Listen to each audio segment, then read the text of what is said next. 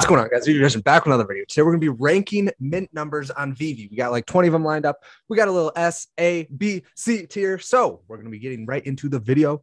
Let's go. Disclaimer: we are not professionals. We are not financial advisors. This is not financial advice. Do your own due diligence and enjoy the video. Let's go. You already know. Ben made the homemade S, A, B, C tier. Let's go. Looking fire. Yeah. I don't know if anyone's done tier lists before, but for some reason they make it really difficult to find a free tier list maker. So we had to make our own. But yeah, let's get into fire, it. Though. It's fine. So going to be ranking these mint numbers. First off, we got 0, 1, 2, 4. Where are we placing it? All right, so this is a mint number that's under 300. So I think under 300s are going to be a little bit more valuable just because they will be better for the MCP points, because anything under 300 mints, you get like, I don't know if it's a half a point or if it's a point or if it's like a percentage more or something on MCP, but you do get a little bit extra more. I think that's probably going to be an A or probably B. Go, yeah, B, I think I'd go B, because if it was a clean mint under 300, I'd probably go A. Yeah. But since it's because we got some pretty good mints in here. So yeah. All right, let's see what we got next. We got 2020. Yes, so sir. Since I'm thinking that's C. It's gotta be C. I don't know though. There's no way that's as good was as honestly like a historic year. I feel it was. I think, but and a repeat.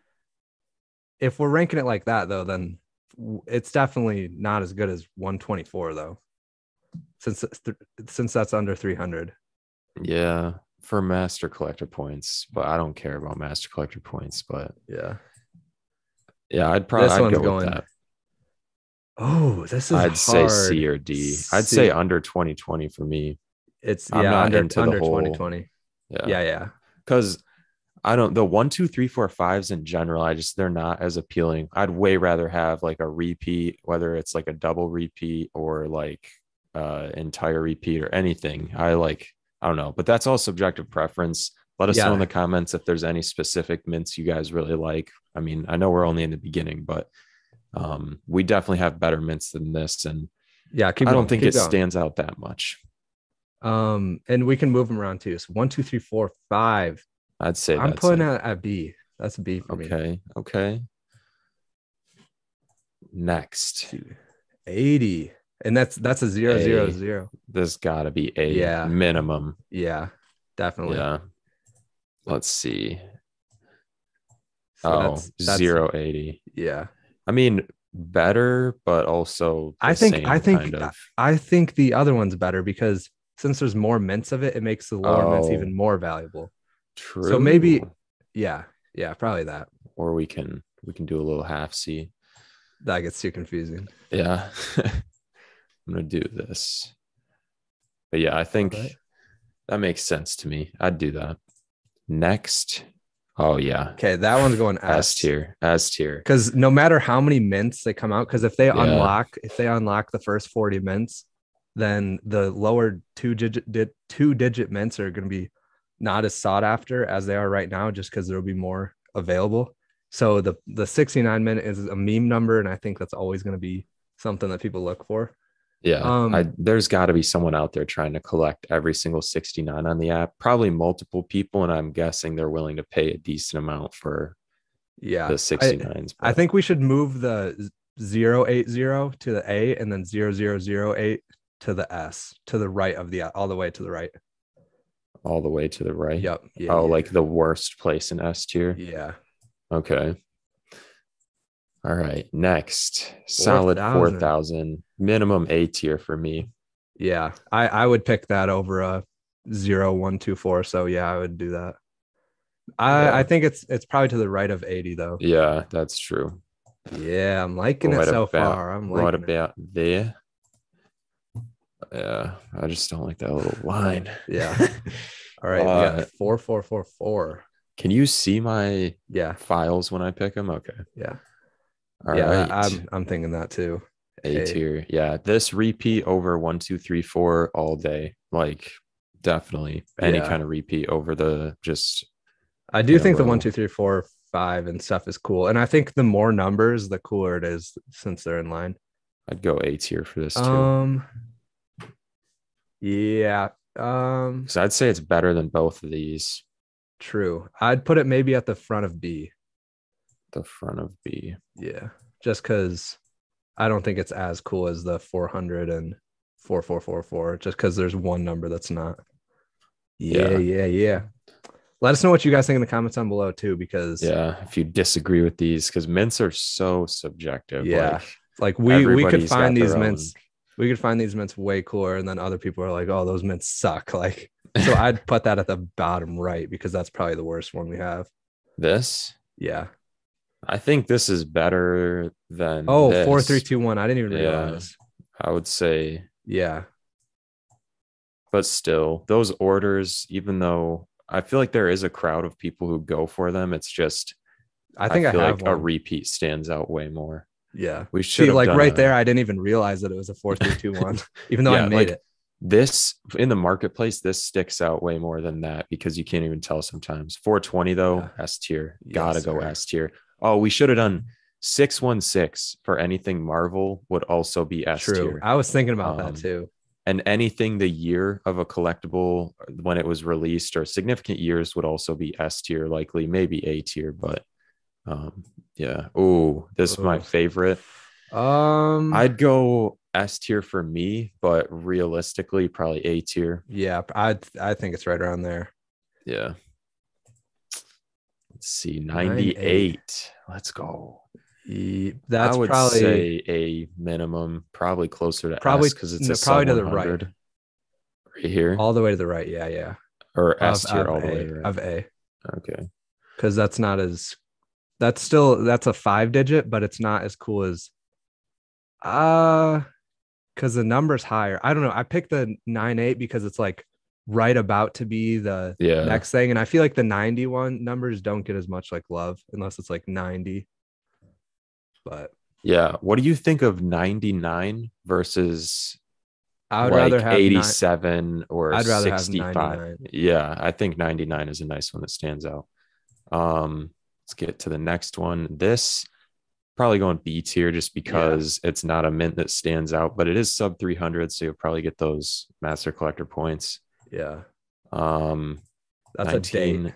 So yeah, so we could. Do you want to treat this like a significant date or just a random date? Let's just do random, just because I'd probably go like C tier then. Yeah. 2020.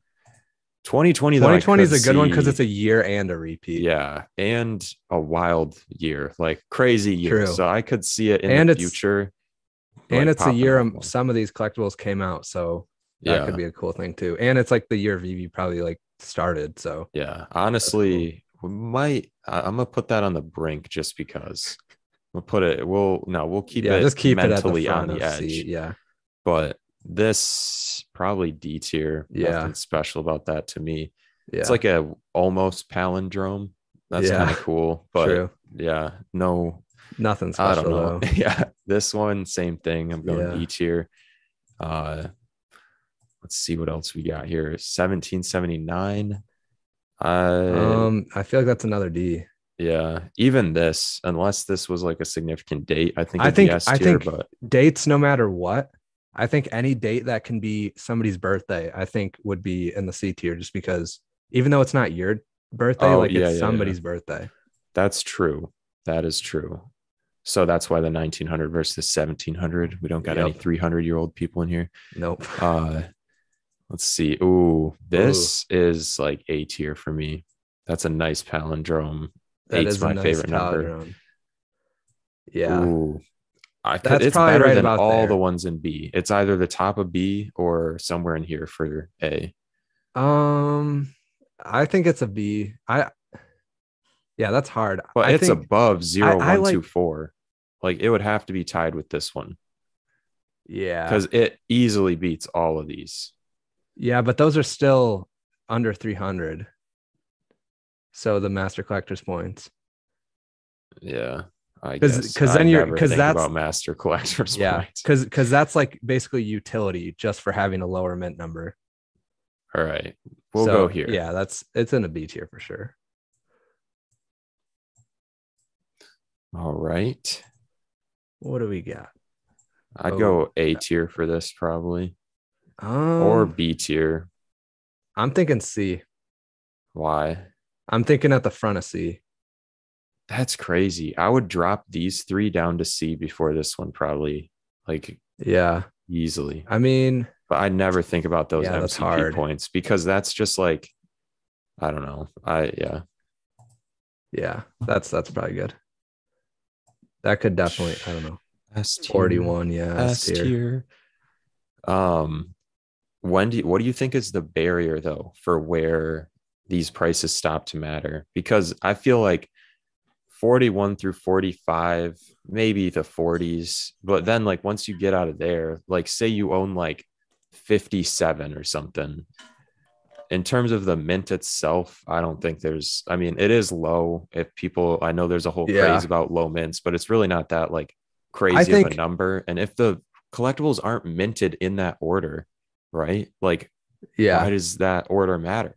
Yeah, I'm not sure. I mean, you are getting the MCP points, but and it's more of a flex. What do you think about 41 versus 44? Because I would personally rather I'd have the take 44. 44. Yeah, Yeah. I'd take 44 for sure. Because 0044 or something like And that. and if the new ones Repeat. get unlocked, then the 44 is going Yeah. to stand out so much more than the 41. Yeah. Because that is true. Like over the years, I think they will maybe unlock some under At the one point they 40s. will. Like Yeah. it's just a matter of when. It probably won't be for a long time, but S tier. oh, David Yu's favorite number. true. I'd put that all the way to the right though. A. Yeah. Yeah. That Two, two, I'd two. go A tier probably. Yeah, definitely A tier. Running out of room here. Yeah. Can't do it. There we go. Perfect. Hey. I So, think, oh, that was that's the it. last one we had. Okay. All right. I mean, how are you liking them right now? What ones would you change? I mean, for this, I'd maybe move 2020 and 6900 up and move these down, but I never think about master collectors points. So that's me. That's like personal Yeah, I preference. think the 98 is in front of probably the 4000 for sure. That one's a little out of place, but Yeah. Get that one.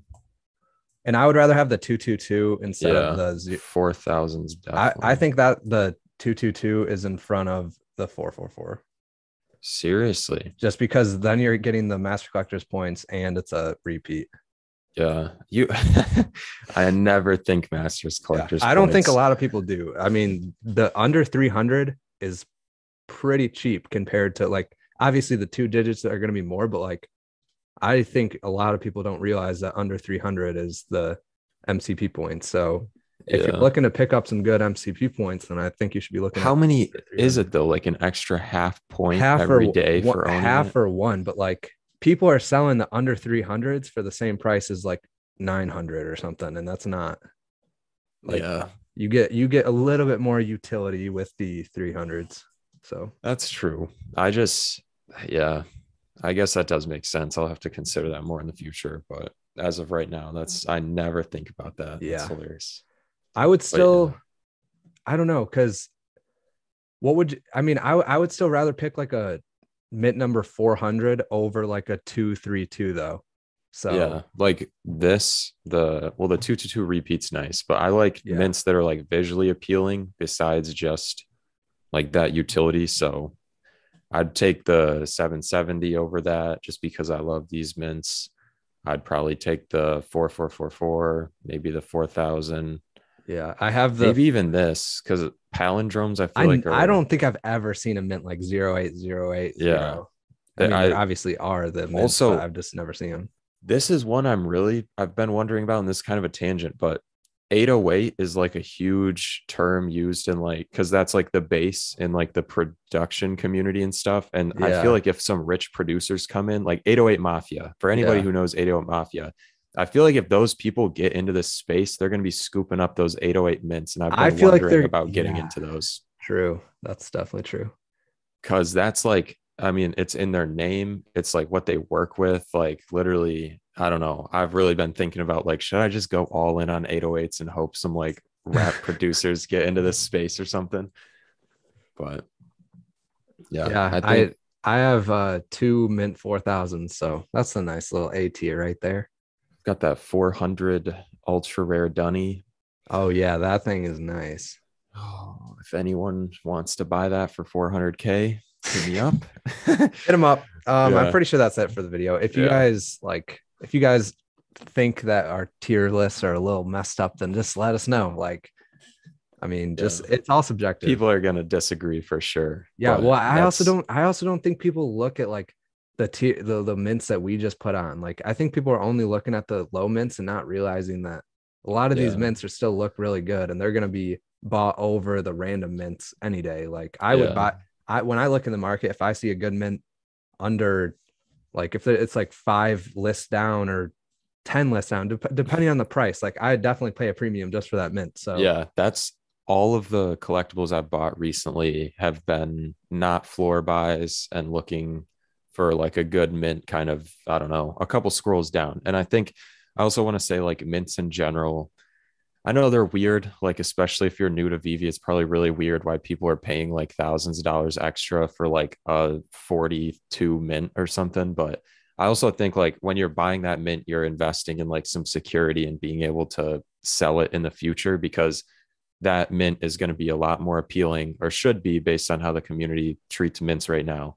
In the future, you should be able to sell it over anything else in the floor that's like a random mint. And so I think you're also kind of just like, I don't know, buying or investing in like some easy liquidity kind of something like that. And also it seems like the lower mints and stuff don't get as affected at like with the price movements. Like seems like they're more steady. People who buy those don't just buy to like sell off immediately. Yeah, I feel like they like buy for the long run. Yeah. Or maybe a quick flip, but moving up in price. Usually I feel like they don't sell for losses, but yeah, who knows? Let us know what you guys think about this, and let us know if you guys like are looking at mints and stuff when you buy in the market, or if you are just more like buying the floor, like you don't really care about the mints.